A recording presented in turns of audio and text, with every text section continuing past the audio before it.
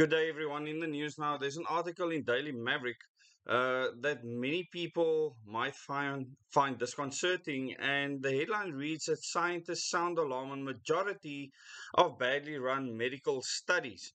And this has been a hot topic for the past 2 years, and even before the COVID-19 pandemic. And basically, the gist of the article is that most of the studies that are done are bogus, according to the study that was done. And more than half of clinical trials analyzed showed a high risk of bias. It was especially bad for drug and alcohol studies. And this is written by James Stenf from Ground Up. And in this article, it says a new research paper has signaled a crisis in medical research. So it's a research paper on medical research. And I quote, over 60% of trials are so methodologically flawed, we cannot believe their results. In other words, you can't believe the results of these trials. And they say over 60%, with over 60%, that is the case. Researchers estimate that 88% of trial spending is wasted. In other words, it's money that's wasted. So a lot of money is given for people to actually go and do research, and that money is wasted at the end of the day. And I suppose many of you will agree with this narrative. However, now this was official research that was done. It's in the mainstream media coming to us.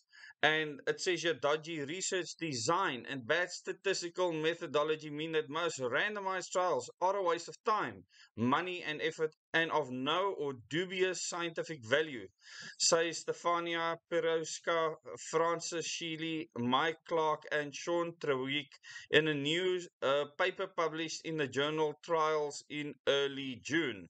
The paper examined 1,659 randomized trials involving 400,000 participants that took place between May 2020 and April 2021 in 84 countries, as well as in 193 multinational trials. The majority of trials, 62%, showed a high risk of bias.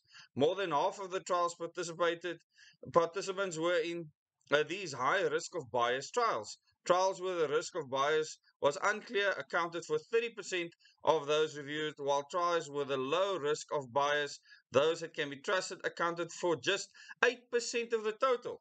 So this clearly tells you that these medical trials are not worth much based on what they have found in this trial, where they've studied over 1,600 of these trials. Now, that is a significant sample to actually look at, and you can go and read the rest of this article. The link to the article will be in the description below this video, as well as in the first comment.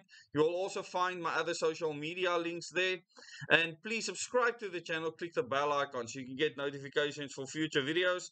And this is an extensive article. Go and read the detail, the nitty-gritty detail. I think most of the people on this channel were already convinced of this position. Thank you very much for watching this video. Till the next video.